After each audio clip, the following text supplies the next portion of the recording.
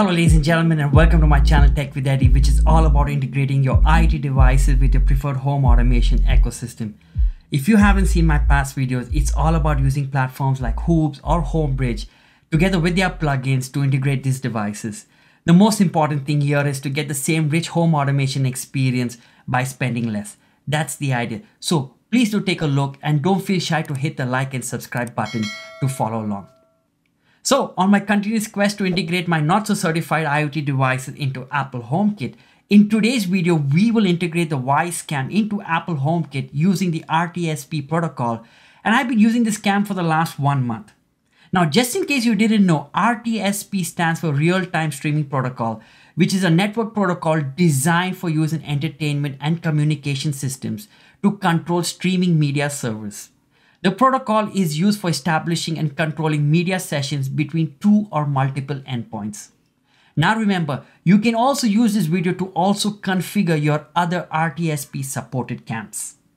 Now, when the Wyze cams were initially launched, they literally disrupted the security cam segment by delivering a product with all the bells and whistles of an expensive cam, yet keeping it super affordable. There are tons of videos out there on its specs and how the community have been using them for their daily use. Unfortunately, the Wyze cams don't support Apple HomeKit out of the box and not sure when they will.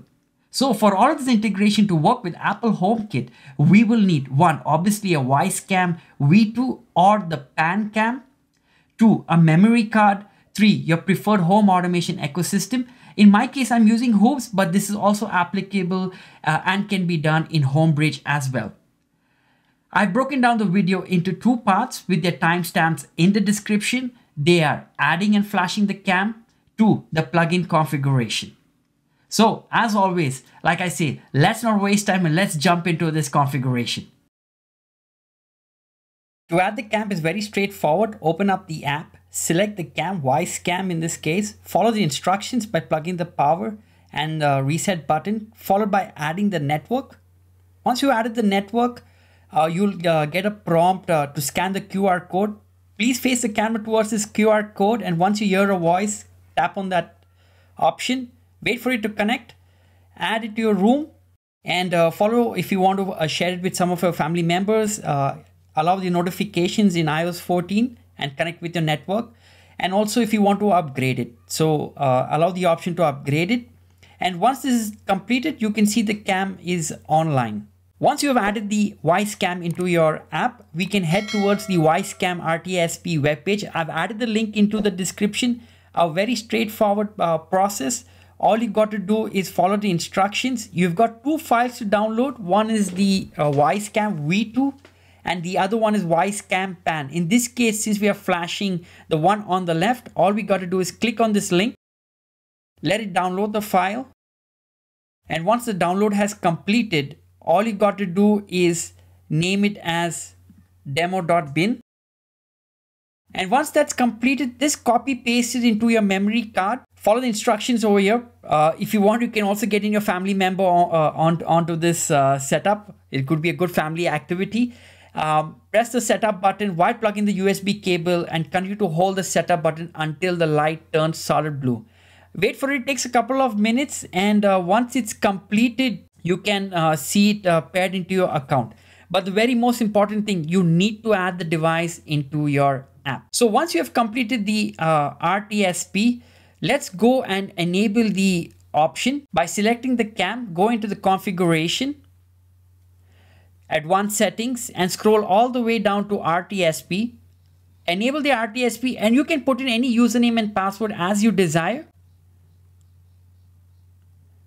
And once you have completed that, tap on generate URL, and then you can copy and test the link. So once you have copied the link, you can open up VLC, file, open network, and paste the URL and say open.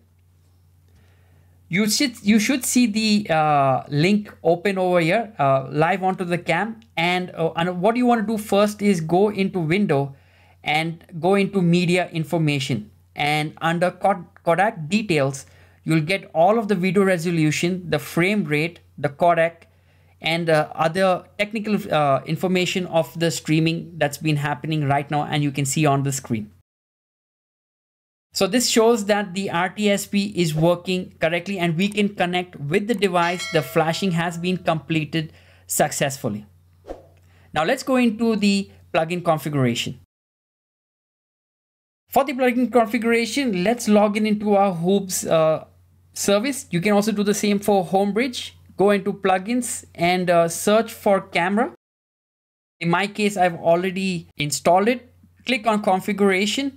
I've added the link into the description and you can access it and get the configuration for the Wyze Cam. But before we copy paste into the Wyze Cam, what we want to do is go into the iSpy Connect database. And if you want to make sure if your links are correct to be added to the plugin, this is a fantastic database to get your configurations. So let's scroll all the way to W, More, and Wyze Cam. And you will see over here the URL generators for both of these models. Okay, these are the models that is available. If you can click on it, we can put in the IP address and we can put in the username and password that we have, and you can generate a URL. Okay, the same way you can also do it for the JPEG to get the images. You put the username and password and you can generate a URL that we can use into the configuration. So let's go into the HOOBS plugin and let's copy paste this link, and let's go into our HOOBS configuration and let's paste it into the camera section. Okay, so what we want to do is we want to copy paste the RTSP link that we have with us. So I'll go to my VLC, copy this link, paste it over here. Okay, and let's go into the camera database for the JPEG, and just going to admin password. So let's say generate, and let's copy this, go into the HOOBS section and paste it over here. Okay, so one of the first things you want to do is for the video configuration is the source. Make sure you have this RTSP transport included. That adds the way data has been transferred over the Wi-Fi using the TCP protocol. If you're using HTTP, you can change this to HTTP followed by the link. Same way for the still image. The codec is copy because the Wyze Cam natively uses the Apple codec, the H.264.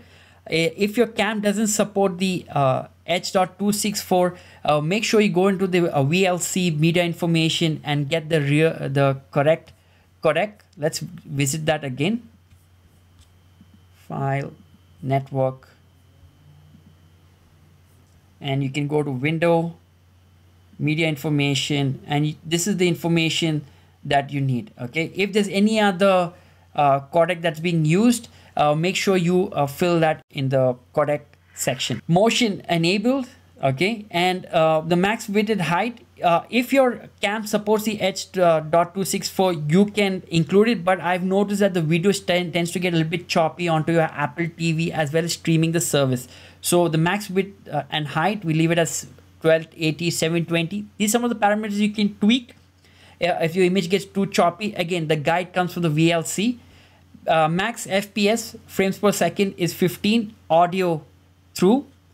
And this is some of the information you can add. You can also add in the model and the manufacturer correctly. So I've added the model and the manufacturer, and I'll just name this as my living room cam. Okay, and let's save it. Once it's saved, let's open up the home app. So you see that the Wyze Cam appears over here. Let's click on it. Give it a couple of seconds to refresh. Oh, and there it is. We have the Wyze Cam available now into the Apple HomeKit using the RTSP protocol. And you also see it showing up in your room. So since I previously already added it, let's go in. Yes, so here we have it. We can settings, and we can see that this is some of the information already filled in, and we also get the sensor enabled as well. So there we have it refreshing quickly, and if we click on it, we can also get the live view right here. So I'm recording right now and it's picking up myself. And if you go to automations, you can also add in a new automation of using the sensor that comes along with it. So we have the Wyze Cam sensor. You can toggle on and off or stop detecting and create your security automations.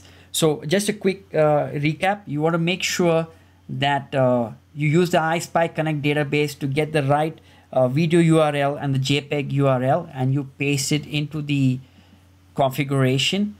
And also make sure that you have your width and height configured correctly. Start low and then you can tweak it so as to not to get a choppy image.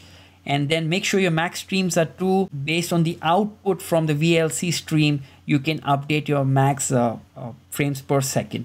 A very straightforward plugin. One last thing before we wrap up from this plugin video. If you want to add in multiple cams, all you got to do is go below, put a comma and add in a multiple cam. So you can copy, paste and add in the multiple cam together with its source and still image. So this whole section, you'll have to repeat it and add in another cam. So go to the next line and paste. So with this way, you can have 2 cams.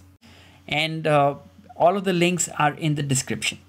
Finally, there we are. Collaboratively, we have flashed and configured the Wyze Cam into Apple HomeKit using the RTSP protocol. Plus, using the iSpy Connect database, you can also add other supported products as well. Now to keep all of this going, please don't forget to hit the like and subscribe button, because that's the motivator, that's the real driver. The more the merrier for bringing all of this content for us. And if there's anything I can help with, don't feel shy to leave a comment down below. And not forgetting the talented developers out there who make all of these plugins and make it possible for us. Don't forget to visit their GitHub page, give them a star, because that's their motivator as well. So until the next time, stay safe, have a nice day, cheers, and happy automation.